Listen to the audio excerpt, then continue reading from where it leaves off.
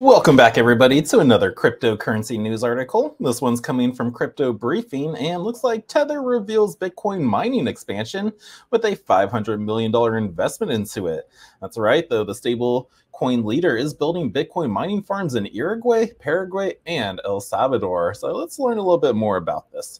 Tether, the company behind the largest stablecoin, USDT, plans to invest around $500 million over the next 6 months in building mining facilities and acquiring stakes in other mining companies. Tether's CTO Paulo Arduino said in an interview that we are committed to being part of the Bitcoin mining ecosystem. Arduino said that when it comes to the expansions, building new substations and new sites, we are taking them extremely seriously. Tether is currently building Bitcoin mining sites in Uruguay, Paraguay, and El Salvador, said Arduino.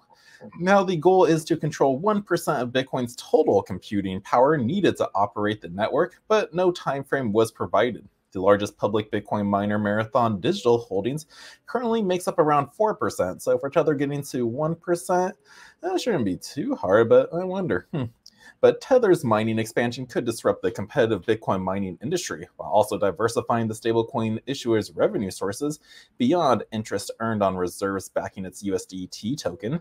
Mining for us is something that we have learned and grow over time, Arduino said. We are in no rush to become the biggest miner in the world, but we want to be a part of it.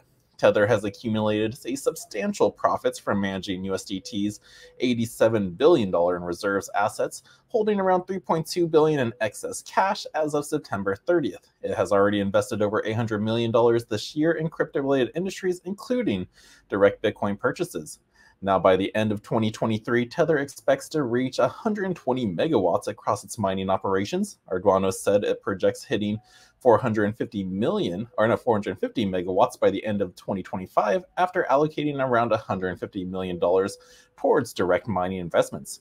Now, this year, Tether made investments in Bitcoin mining by partnering with a startup building a mining farm in El Salvador and collaborating with a company in Uruguay to launch green mining operations. So it's a start. So that was a start to get them in there. Now they want to get their own mining rigs up there and then hopefully be in control of at least 1% of the mining algorithms. So, all right, so good luck, Tether.